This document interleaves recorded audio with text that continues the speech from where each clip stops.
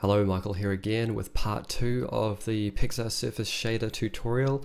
If you haven't caught part 1, make sure you go back and check that one out before you have a look at this one. On this part, we're going to be having a look at Iridescence, Fuzz, Glass, Glow, and Globals because they're fairly straightforward, so it should be pretty quick to get through. So why don't we get started?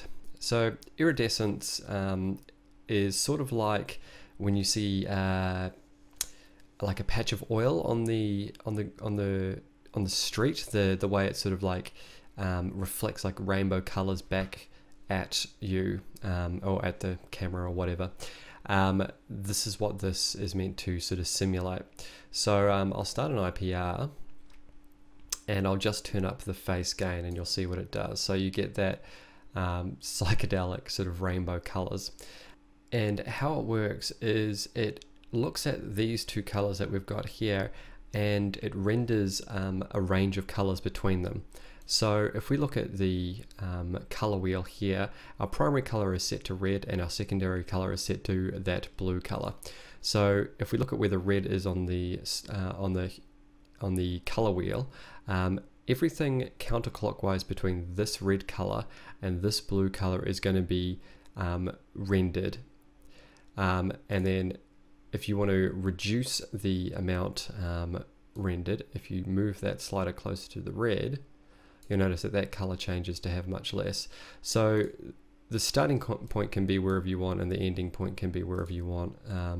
So if you wanted it to sort of end on the purple but start on the yellow, then you can do that.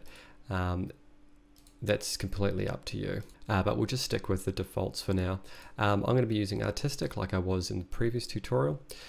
These two other functions that we've got here, edge gain, it works the same as it does with specular and the same as the Fresnel exponent. Thank you for correcting me on the pronunciation of that, by the way, to that viewer.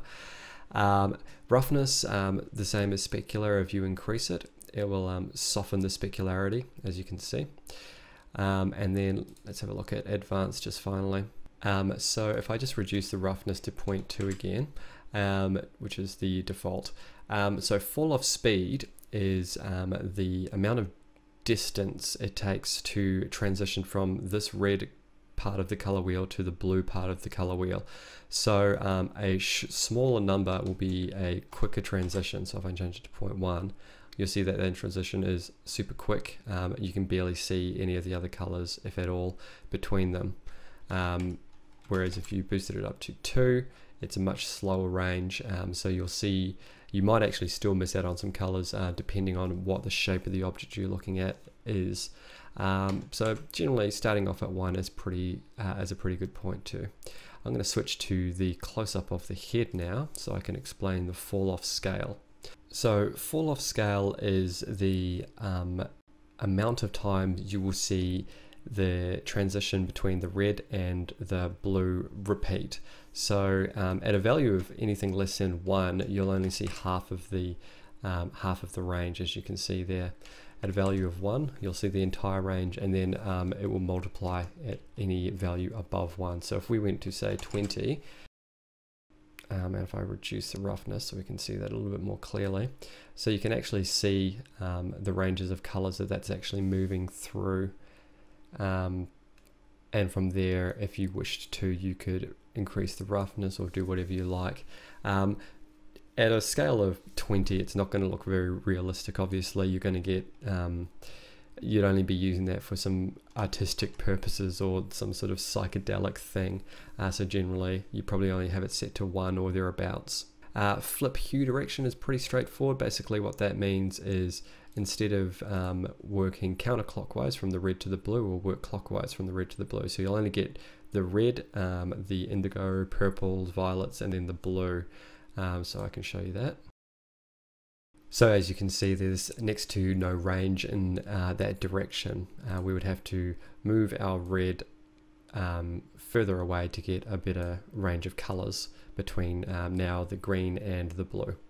And finally, double-sided is probably only going to be used if you're using something like a two-dimensional plane, something where you want to see the back side or back face of your mesh rendered, which we can't see in this example, so I won't bother showing it. So let's go back to our default and have a look at Fuzz really quickly. I think the best way to do this is actually to give our robot a bit of a color. So if he's got a green color like I've just added there, so basically the way Fuzz works is it sort of disperses light in to simulate sort of material, I guess would be the best example, something sort of like a satin finish. If I boost that up to 1.0, you'll see that the light starts to look a little bit more diffused around the shadows, and the transitions a lot softer between the hard shadow and the light illuminated areas. But you can't quite see the fuzz very well. You can sort of see it on the top part here on the top of the speaker box, but I can make that more obvious if I actually change this to be a color that complements our primary diffuse color. So if I take a low saturation color, you'll start to see that complementary color sort of make it appear more as though this is actually one material and it's not having an abstract light applied to it. So if you were trying to make a material surface, that's what I would recommend. If you've got a primary color, and it'd probably be better if I was using a slightly darker version. If you've got a primary color that is one flat color, or if you're using a UV, you could plug the UV into this color node and then increase the exposure to make it simulate the color gain. And finally, cone angle is the way that the light is being reflected. So at a lower value, you'll get a more pinpoint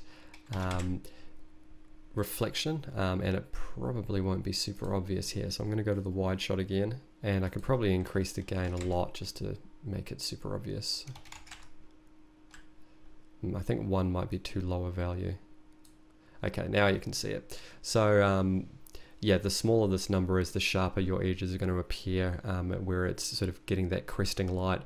So at a standard value of 8, it's obviously, now that we've got the gain all the way up, it's going to be, because it's a wider angle of light being reflected, we're going to see a lot more of it. So if I change the gain down to, say, 15, and then if I increase that cone angle, it will increase the amount of light that's being reflected again. Glass is very straightforward. The first thing I'm going to do is I'm going to change our color to be a little bit more white, because it just seems to complement glass simulation a little bit better. You could have your diffuse color or whatever you want, but just for the sake of this, I'm going to use white.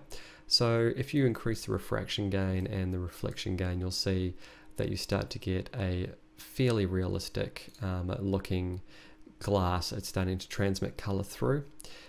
You can think of the refraction gain as how much light is being passed through the object, and the reflection sort of just works like your reflection would on your specular model. So if you lower it, you'll just get less reflections, which may make your glass look a little bit less like glass and more like perspex or something like that. The refraction color is the color of the light that's being refracted through your object. So if I change this to say a red, now those parts where you're seeing the light being refracted through are now red.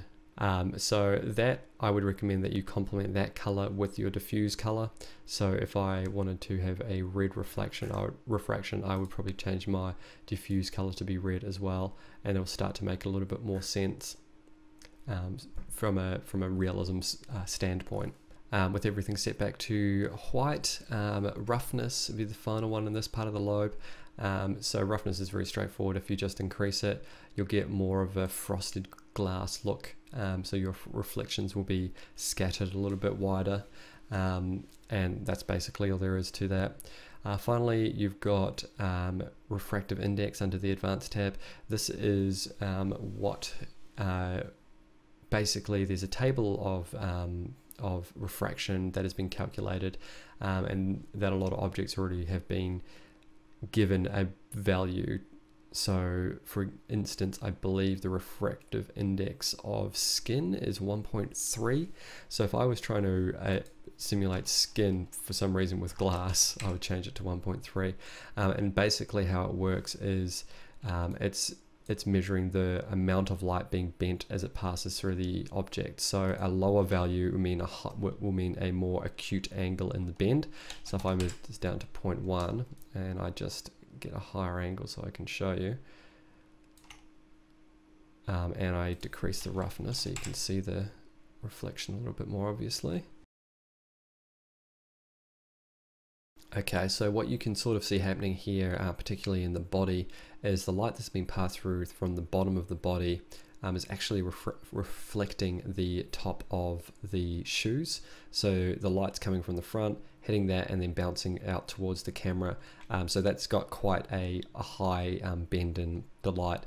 If I increase that refractive index number to say 2, you'll get none of that, as you can see.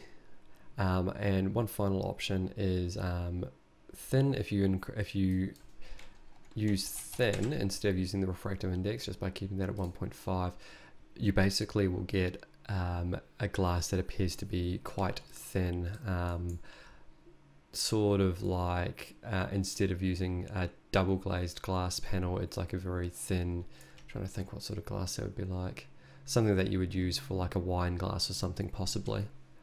And if you want to make your glass appear to be more transparent, if you've got thin enabled, it's a good idea to sort of reduce the roughness as well, so you can get that clean light being transmitted through your object. And the final lobe is interior. I don't believe this actually works with the Pxr path tracer, so I'm not going to have a look at that one for now. Alright, so let's go back to our defaults. So glow is our second to last one. It is very simple. You've got two things that you need to pay attention to. Gain is just the amount that your object will appear to glow, and color will be the color in which it is emitting. It's just that simple.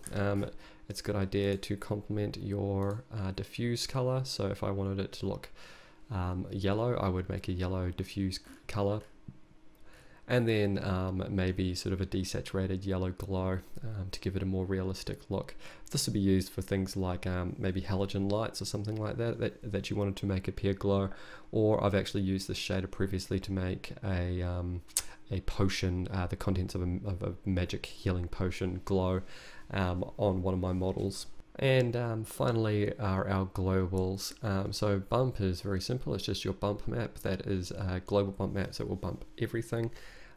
Shadow color is pretty straightforward. If you change your shadow color to be red, you will get red shadows, which can be sort of handy if you're maybe trying to do something a bit artistic. If you once again combine it with your diffuse color, maybe make it a dark red or something like that, you'll get some interesting effects. And presence is your final slider, and that's very simple. It just basically works as the transparency of that shader overall. This is useful when you're layering, as well as if you're just trying to make something look to be transparent. You will actually have to restart your IPR to get it to sort of function sometimes. So if you're making some sort of ghostly robot, this could be a useful thing. But I will mention that this will increase your render times dramatically due to the amount of noise that this creates. And yeah, that's pretty much it for this second part of the tutorial. Next time we'll be looking at subsurface scattering and single scattering, which are quite nice in this new version, but work a little bit different than you would be used to if you're used to the subsurface scattering material that came with Renderman 20. But yeah, that's pretty much it. So thanks for watching. Look forward to that next tutorial. Click like if you liked this tutorial and found it useful. I help other people find it as well. And click subscribe so you don't miss out on any future tutorials. I've got at least one going up a week. I'm putting a few extra ones out this week to make sure that everyone can get up to speed quite quickly with the new Renderman 21 version. But until then, thank you very much for watching, and I'll see you next time. Happy rendering.